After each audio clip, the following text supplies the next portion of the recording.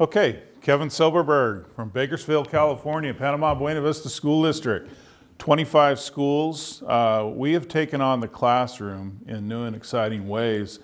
When I came to the district, I asked, probably like you did, Superintendent, you asked your board, do you want me to have a foot on the gas pedal or the brake pedal? And of course they say both, but we want to go. So I've been in a mode of doing everything possible. We've got some very exciting initiatives going on. The one I wanted to share with you today is that we are no longer focusing so much on the innovation. You know, with LCAP, it was invent, invent, invent. Come up with new strategies based on the needs of your community. Well, we're now in the measure, measure, measure, feedback. It's time for feedback, accurate feedback to the board, to the cabinet, to the principals, and to the teachers, and ultimately, by the end of the year, to the kids. And so that's what I want to take you through. So this is the aim. Make feedback more powerful to all those different people in the district in new and exciting ways. We're big advocates of Hattie's work. You know what Hattie says about feedback? It's close to the top. It's critical. So where have we been? Does this look familiar to anybody? Okay, so California Department of Ed says, here's your dashboard. You know, make sense of this. And so I had our principals come in front of our board 2 a month and report on this, and it just isn't cutting it. So that's where we've been. Then we got into the PDF. You know, we were really great with graphic programs. We could create graphs and charts and make things look great and tell a little bit of the story at each school. Because as you know, if the LCAP doesn't make it down to the school level, forget it. It's not a district. It's a school level change mechanism. That's where we're from, and so where are we going?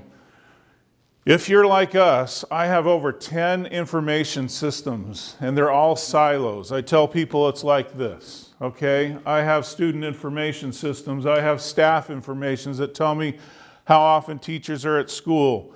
I have financial systems. Ours is Munis. It tells us all the financial data. These are all silos, and of course academic info systems that talk to Renaissance, talk to Dibbles and CASP and all the academic things. They were like this. And what we wanted to do was bring them all together so everybody has a very one quick stop. And so this was the first generation. This was the first thing that we came up with. I wish I could tell you that this is cheap to do. It's not cheap to do. And it's very expensive, but Barbara, I'll tell you, we're going to share it with our county office. So all the schools in our county will have access to what we're working on. And Chris Fraser's pretty excited about that. So what we wanted was something that would measure how we're doing in trash per child. Do you know how much trash costs you in your district per child? Do you know how your energy systems are doing, all the way to academic information based on your formative assessments? How are your students doing? As a cabinet member, this is what we look at. This is what we did look at last year, and we're refining it. And now it's going to look like this coming year. It's a one-stop shop for us to quickly know how we are doing. Based on green, we're going. Yellow, little scary. Red, we got problems. And it could be student attendance. It could be teacher attendance, which is very interesting to look at day in and day out. Our students are there more often than the teachers are on Mondays and Fridays. Just saying, just saying. Suspension data, anybody measuring that? You better be measuring that. All the way down to watch lists in English language arts and math. Who's our intensive care students that need attention? So by clicking on any one of these, you drill down into things like this. So this is, if you're a principal in our district, this is what you see on your dashboard.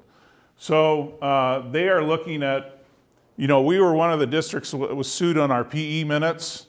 We have to measure that. Suspensions as a principal, their watch lists, but over here is the most important thing. These are the kids that are trending up or trending down. These are the kids you need to get out of your office and go and see what's happening in their classroom. If you click on any one of those students over there that's trending up by more than 15 points or down in our formative assessments, you get something like this. This is what we call the money screen. Because when this happens in a student's life, we don't want to wait for an IEP or a student study team to have that discussion. We need to know right away. And so if you click on any one of those dots, it's the formative assessments that we measure in our district. Down here is the grade level, the report card information. The one I love the best, you can't see it, but if you click that, it goes to an observation form that principals now go into the classroom like instructional rounds ought to be. I'm looking at a student that's trending up or down. Here's what a principal gives to teachers. Actually, teachers have it now, what we call the ICU list. This is what they're talking about in their professional development time. What are the kids, how are the kids doing? There's typically about 25 kids per grade level at every school that need attention now. Not a week from now, now. They get lists like that. This is a teacher dashboard. Remember green, remember yellow, remember red. You can quickly see who needs attention. You click on any one of those bars, it takes you to the formative assessments and all of the data that we have on those students. This is what I'm after by Christmas of next year, is a student dashboard. So every student in our district has something that takes the work that we're working on in badges, to the report card, to if they click on English language arts or math, how they're doing in trend form in the data that they're doing, so kids can have a piece of the pie in their instructional program. I learned a new program this summer, a new way to, cartoon. So these are the conversations. Is that you? Yeah, well, You look awesome. in conclusion, John, I try to learn a new communication device every summer. I learned one in your session with the podcast today, so anyways, individualized learning plans for 18,000 students. We plan on that this year. Goodbye data silos, hello analytics, dashboards, and metrics. The conversations between teachers, they don't think you use any of this stuff. But that's what they're going to have available to them. We'll be using all of the formative assessments that they have. So PGA, we do a lot of this in education. We do very little of this and this. And I would propose you need to do the G and the A. Sherry Turkle says it best though, as a balance. Apps can only give you a number. Only people can provide a narrative. Technology can expose mechanisms. People have to find meaning. And then the ultimate closing screen is Yoda. No, try not, do or do not. There is no try. If you catch me tonight, I'll tell you all of the pitfalls that we've had developing this kind of stuff. Like I said, it's a journey.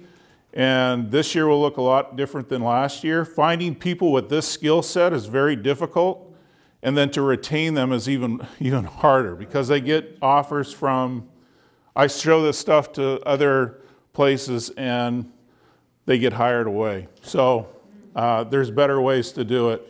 But we're in this journey of offering feedback to our people in a much different way. We have to do that. We can't just innovate. We have to show our board and our constituents, is it making a difference? And that's what I propose to you today. Thank you.